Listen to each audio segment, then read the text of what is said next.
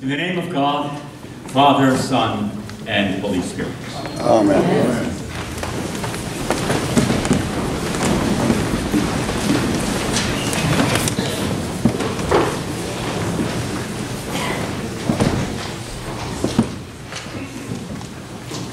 Why is it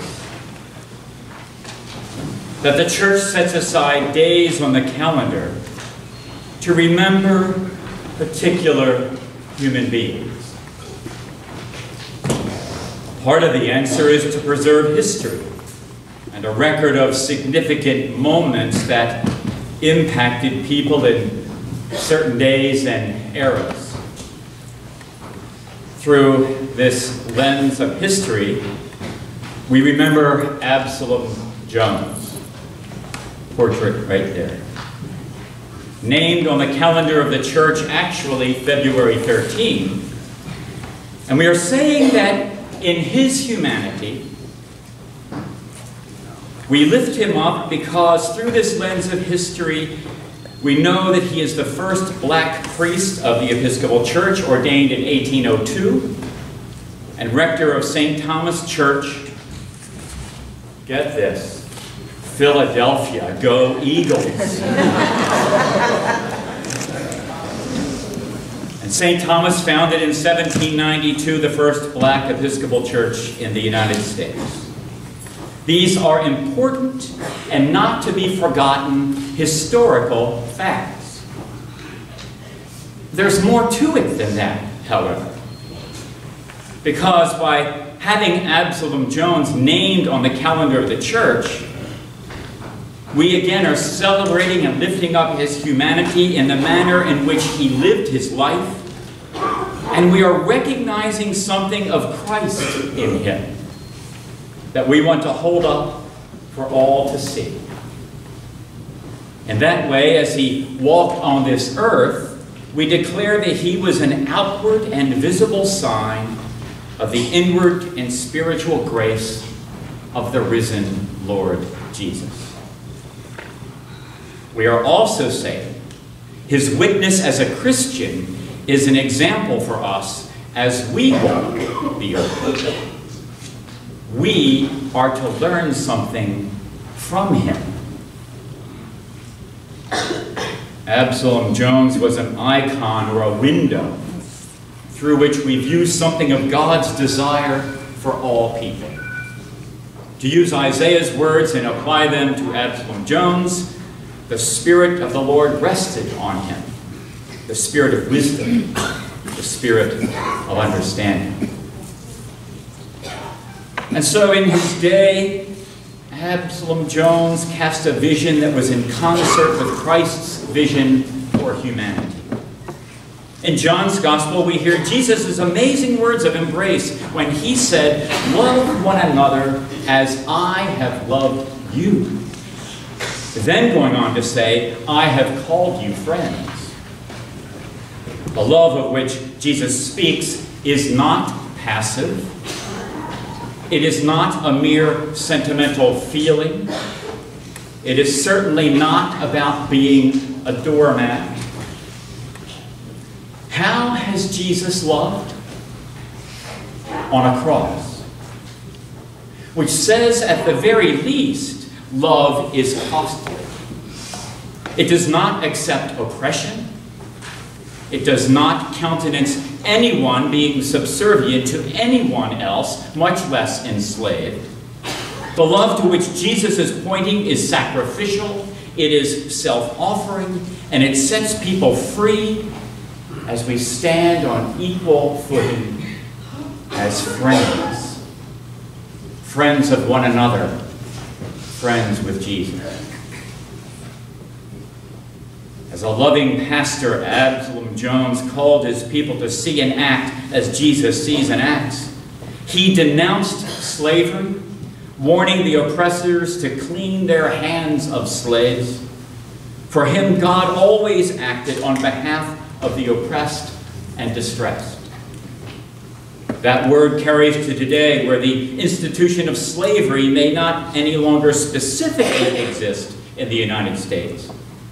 But you know as I do that the remnants of the sin of slavery still hold people captive. Modern forms of Jim Crow, the industrial prison complex, sex trafficking, lack of access to jobs, resources, and the continued denial of basic human rights. You can fill in the list. We must renounce with every fiber of our being anything that keeps people from being truly free, especially those of us who have power and privilege.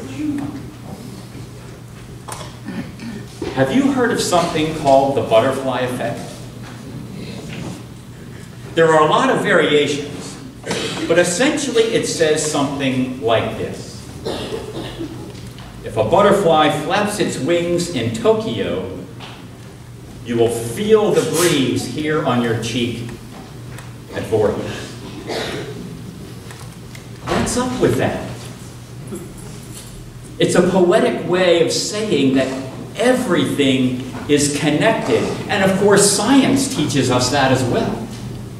The way that God has created the universe is that everything, everyone is connected.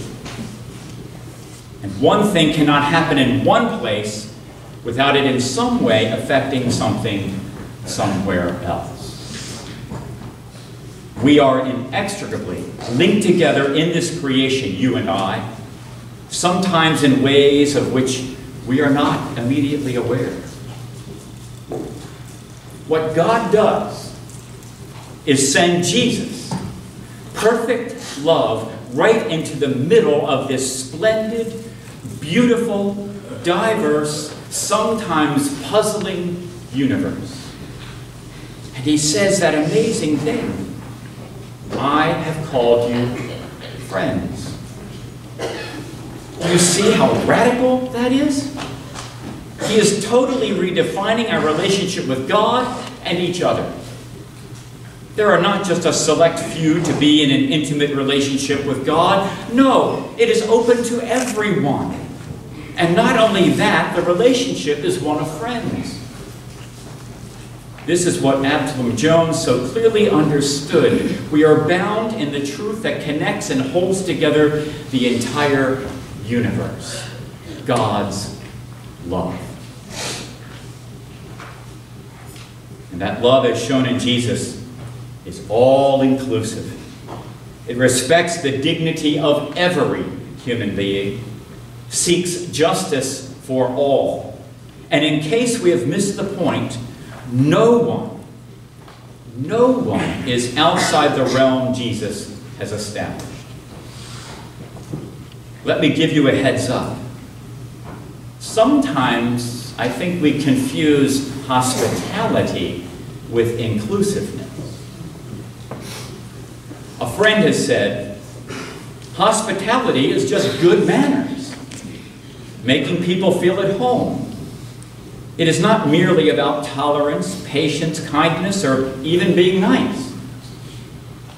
Now, those things are good, to be sure, but inclusiveness in the way of Jesus leads to passionate, dancing with our arms wide open love for everyone and everything God has made. It's supposed to cost us something. It ought to challenge to the core of our being all the ways we think and all the ways we behave. The life of being the friends of Jesus is one way of living the resurrection, the new creation to which God is calling us and seeks to establish on this earth, right in this town, at this college, everywhere you live and move and have your being. I hope you can leave here today with a renewed sense that Jesus has called you friend. And it is out of that truth and that reality where we will find true inclusivity and being set free of systems, forms, and institutions that continue to bind God's people. As our presiding bishop, Michael Curry, might say, it is that living, loving, liberating God to which Jesus points. It is that same God who Absalom Jones spent his life proclaiming as found in Jesus. Connected forever.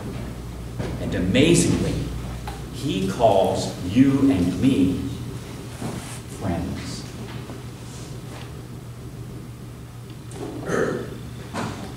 In the name of God, Father, Son,